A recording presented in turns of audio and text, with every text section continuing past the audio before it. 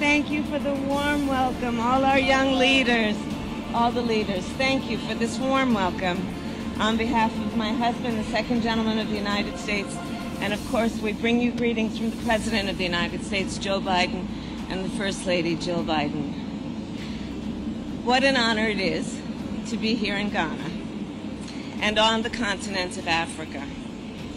Today begins a week-long journey, first here in Ghana, then on to Tanzania, and then Zambia.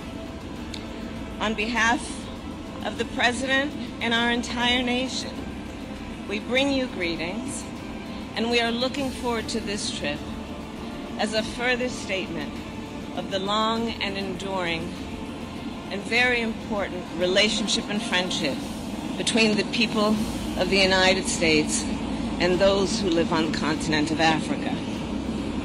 I'm very excited about the future of Africa. I'm very excited about the impact of the future of Africa on the rest of the world, including the United States of America. When I look at what is happening on this continent and the fact that the median age is 19 years old, and what that tells us about the growth of opportunity, of innovation, of possibilities, I see in all of that great opportunity, not only for the people of this continent, but the people of the world, especially when we understand that by the year 2050, we believe 1 in 4 people on Earth will be on the continent of Africa. So I am here to address some of the issues that relate to the partnership between this continent, its people, and the people of the United States, and to reinforce the work that we will continue to do together, be that on addressing the climate crisis, to supply chains, to our work together on international rules and norms.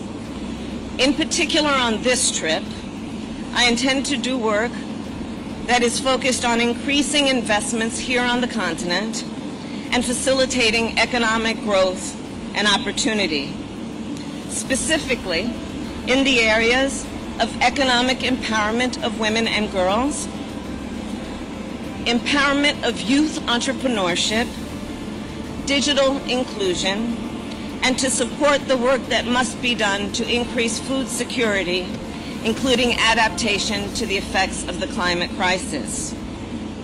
I look forward to my meetings with President Akufo-Addo, President Samia, and President Hichilema. We will build on the previous meetings I have had with each of them to strengthen democracy and good governance, promote peace and security, build on long-term economic growth, and strengthen our business ties. I also look forward during this visit to meet with entrepreneurs and artists and students and farmers to witness firsthand the extraordinary innovation and creativity that is occurring on this continent and inspiring the world. We have a lot of work ahead of us, and again, I'm so very excited to be here, and I thank you all for the very warm welcome. Thank you.